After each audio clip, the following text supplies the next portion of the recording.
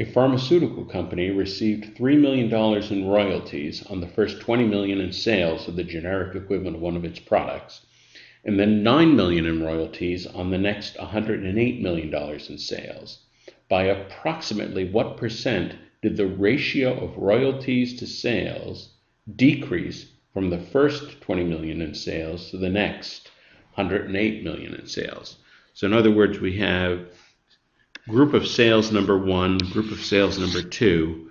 What is the percent of decrease of the ratio? So first let's figure out these two ratios. Ratio number 1 is 3/20. When I write that as a decimal, that is 0.15. The next ratio is 9/108. Well, 9 goes into 108 12 times. This is 1/12.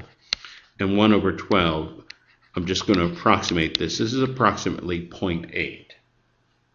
And we want to know, if we're starting out with 0.15, by what percent do we decrease to go down to 0.8? Well, half of 0.15, we divide exactly by half. That is 0.75. So we didn't go down quite by a half. We went down by a little less than a half. That is to say, we went down by a little less than 50%. And the only answer choice that is a little less than 50% is answer choice C, 45%.